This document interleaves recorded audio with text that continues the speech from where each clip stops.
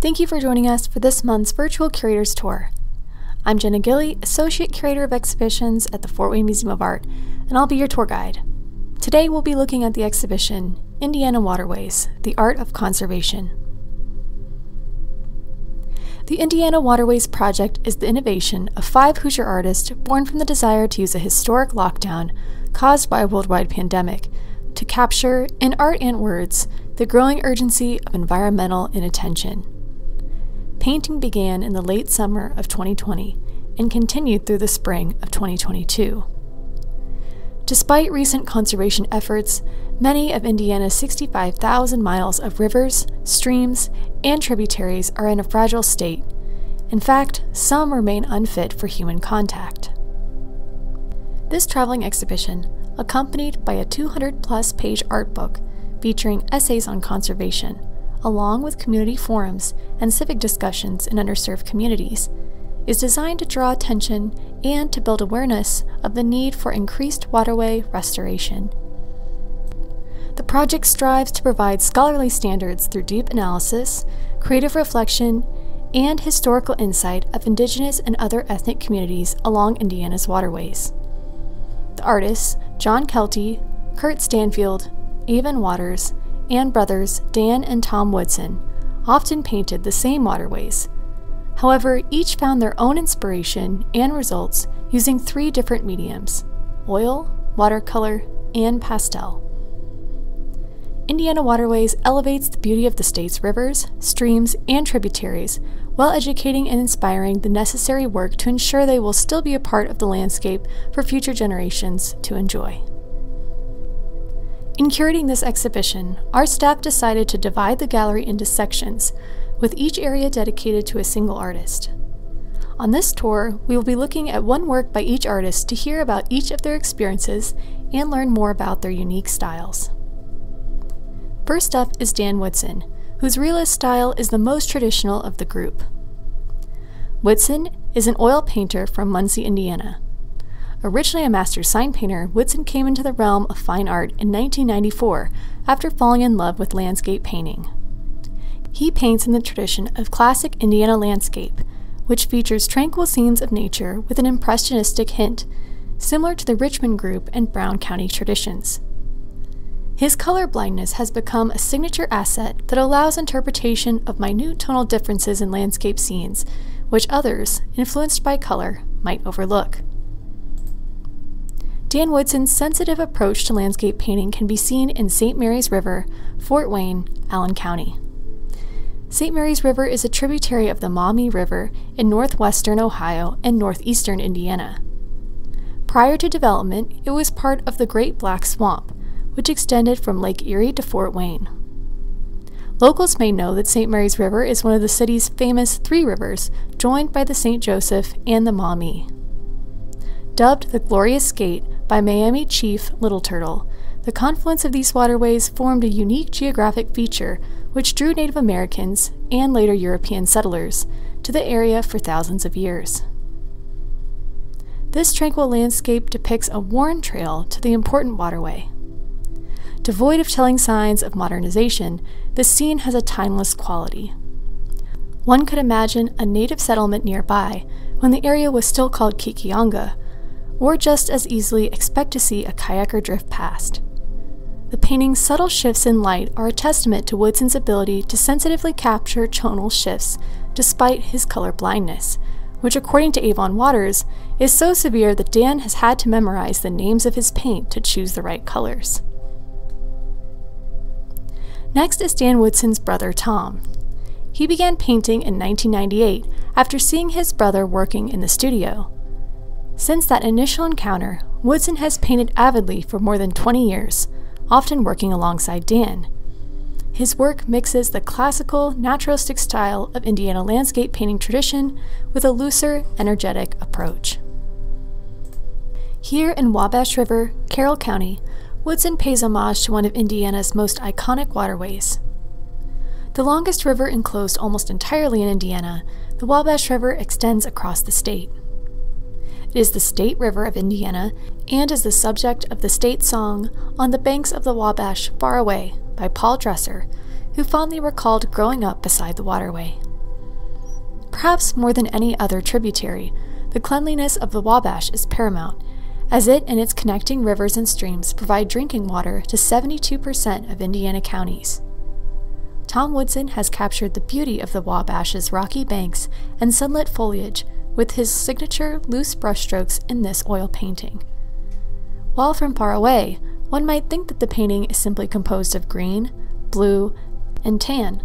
Upon closer inspection, we can see that Tom has actually used an amalgamation of every color on the color wheel. The tree's foliage is created with many tones of yellow, moss, teal, and at times hints of fuchsia.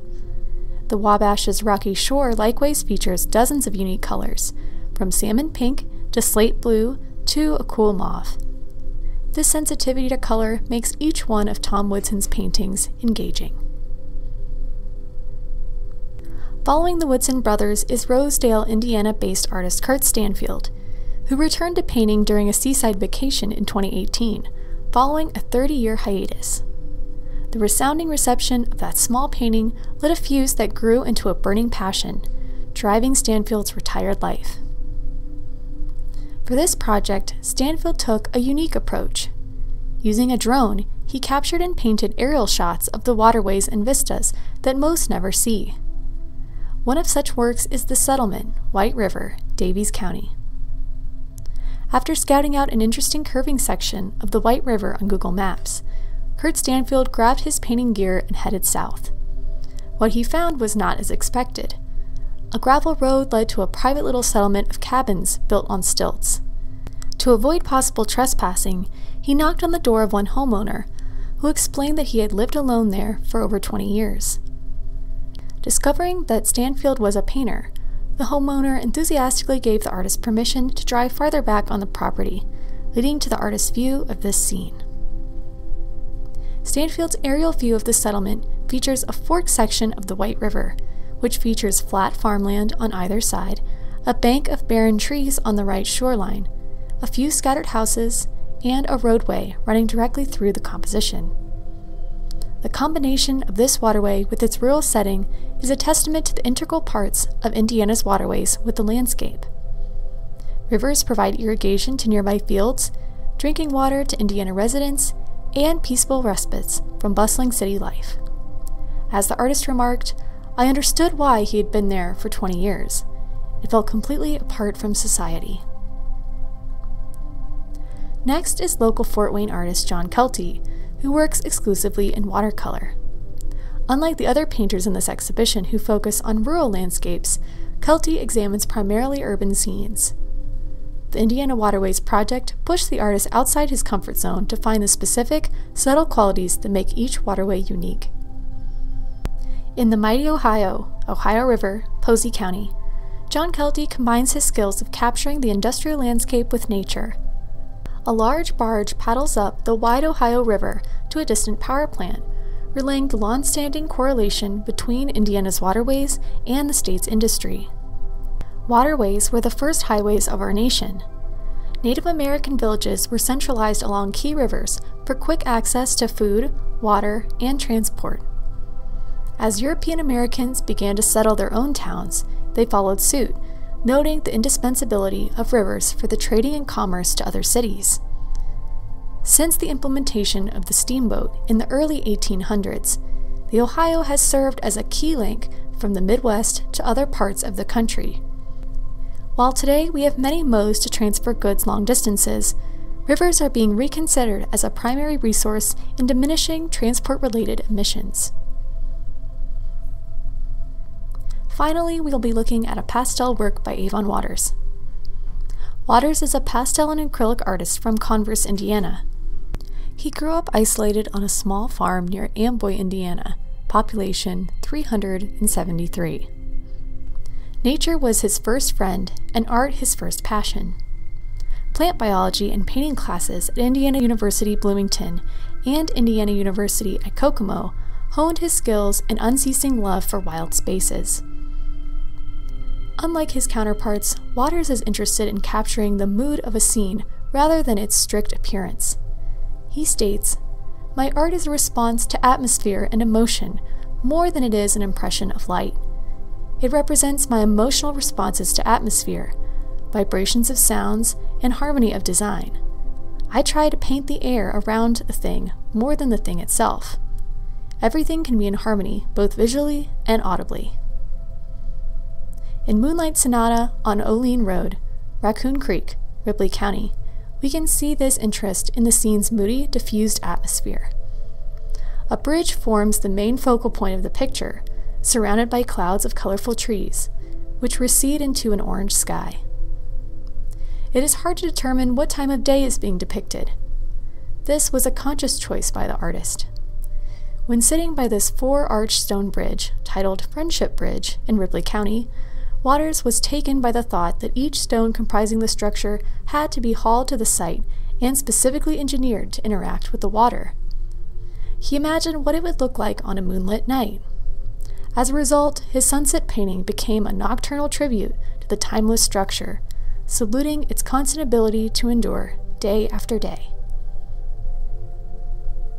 Thank you for joining me on this virtual Curators tour. We are so pleased to host this outstanding traveling exhibition featuring several of our local artists.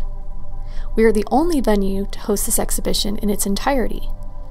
To see all 100 fascinating works, each with their own unique tales, I encourage you to see Indiana Waterways, The Art of Conservation at the Fort Wayne Museum of Art before it closes on March 19th.